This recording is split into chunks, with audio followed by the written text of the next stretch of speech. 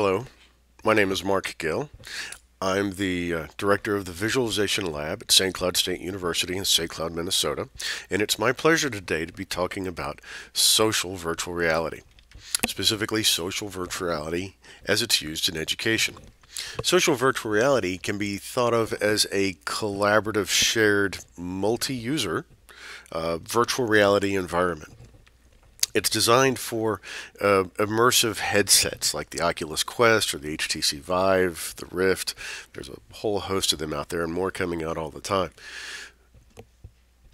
Unlike other traditional 2D remote distributed learning platforms, Zoom, Teams, TeamSpeak, whatever, the social virtual reality is designed to replace the engagement, the face-to-face social engagement, the behavior interaction, the eye contact, the hand and body gestures that you would be missing without actually being in the same room as somebody. Social virtual reality strives to replace that social connection with other people. There's a number of different social virtual reality platforms out there. In fact, choosing one can be daunting, and depending on your requirements, one may be more preferable to the others. There's a variety of different audiences. Some of them are very open or organic, such as the one that we're using here. This is AltSpace VR. It's very approachable and open. People can come freely and engage and be part of a community. Other platforms are more closed and insular. They're designed for an enterprise or a group of people who have a common reason for coming together. Sometimes those are better depending on the requirements of your engagement, depending on the requirements of what you're trying to present. One platform may present itself as being better than the others. It also depends on how much money you're willing to invest in the environment. And all of these different platforms, they have what's called a sandbox. It's a technical limitation on what kind of content can be created. In platforms such as AltSpace, we can create varied interactive environments, very rich environments, very detailed environments. This space that I'm presenting this from, this is a virtual reality recreation of the Paramount Center for the Performing Arts in St. Cloud, Minnesota. I've been working on it for a different project, and I thought it would be appropriate for this one as well. But different platforms, they allow different levels of content creation, different levels of interactivity. Once again, it all depends on your specific requirements of what you're trying to achieve. At SCSU in the Viz Lab, before this pandemic thing, many of our projects involved shared collaborative virtual environments, multiple users sharing headsets in a shared space. That space was networked together and mapped into a physical space. Since the pandemic, that use case isn't really viable anymore, so the focus of a lot of the work that we've been doing has shifted almost entirely towards social virtual reality. Starting in the spring of last year, we actually engaged in many social and virtual reality events for our campus. We had a graduation ceremony. Several hundred people were able to attend virtually and watch the congratulation message and the festivities of the graduating class for the College of Science and Engineering. We've held job fairs, we've held design competitions, workshops, conferences, almost anything that can be done face-to-face in a social environment can be recreated in virtual reality and retain many of the social benefits of that normally face-to-face engagement. The contacting, the organic conversation, the give and take, the natural engagement that you get is preserved and maintained in a social virtual reality environment.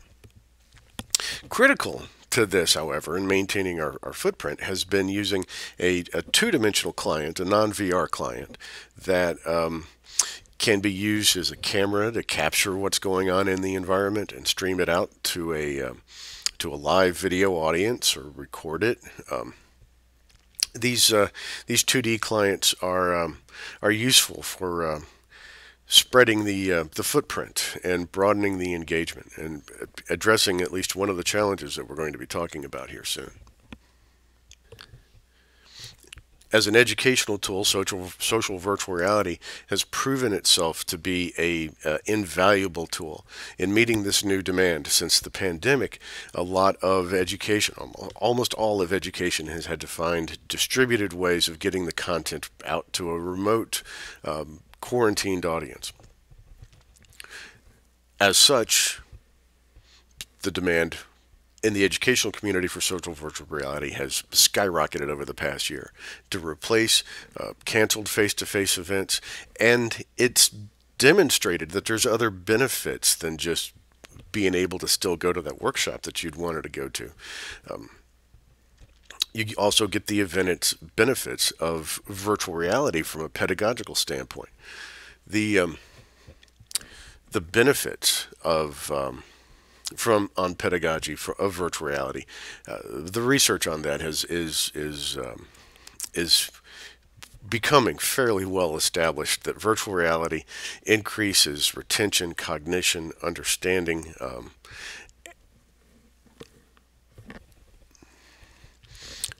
Additionally, it allows for users to go on impossible trips, to go to places that would not be possible in a traditional classroom setting.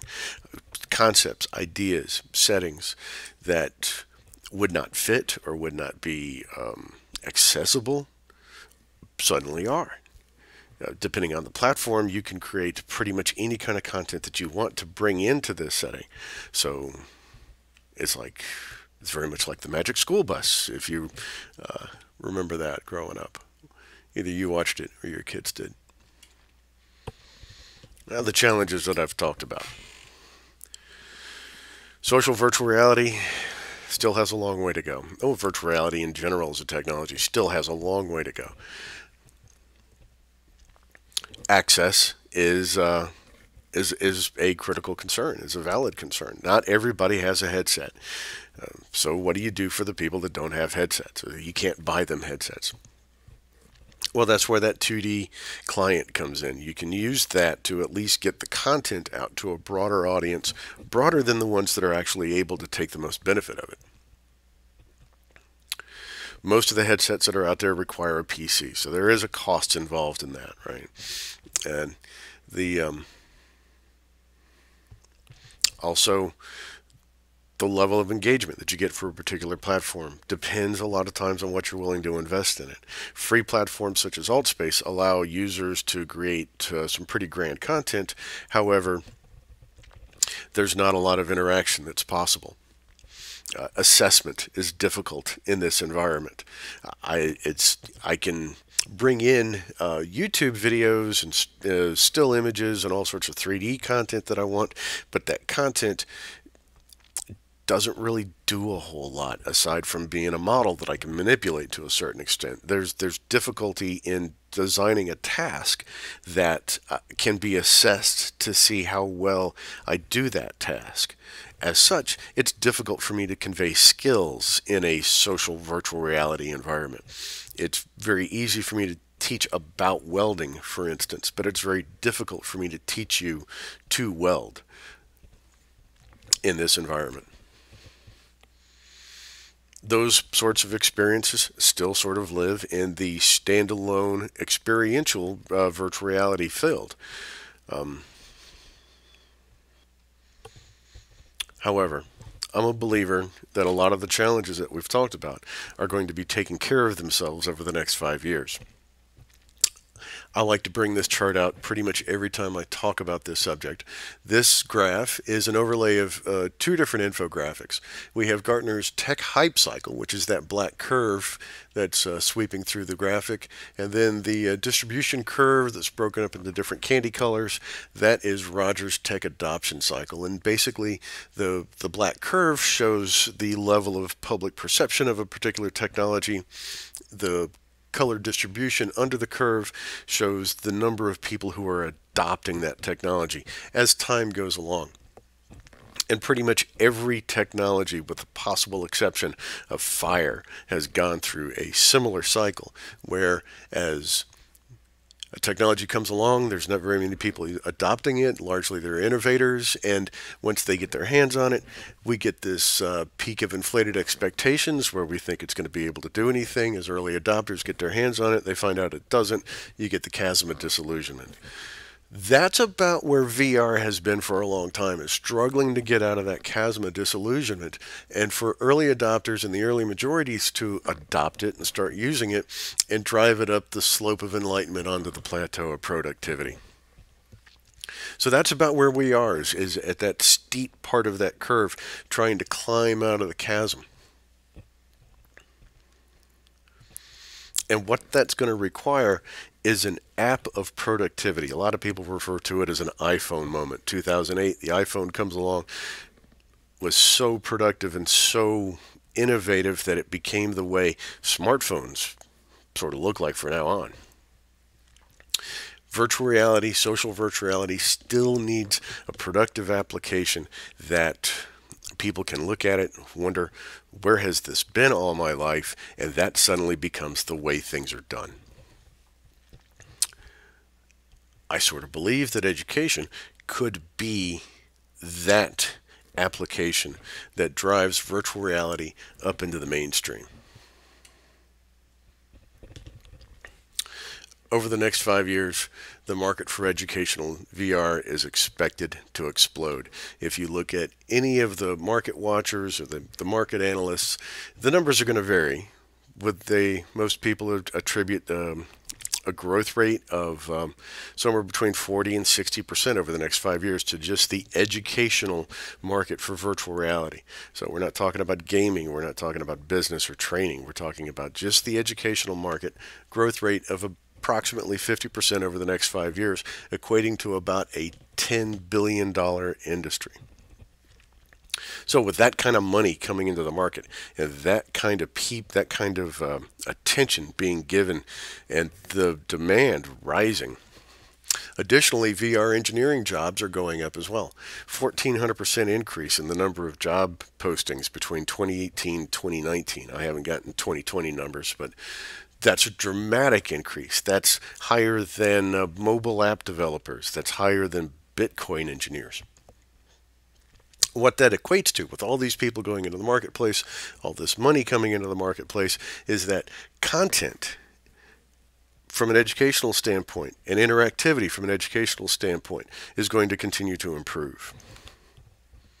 As an example of that, the new direction that we're taking for the visualization lab at St. Cloud State University is focusing on a new social virtual reality platform, a new direction in social virtual reality that we can use for our own projects and our own means.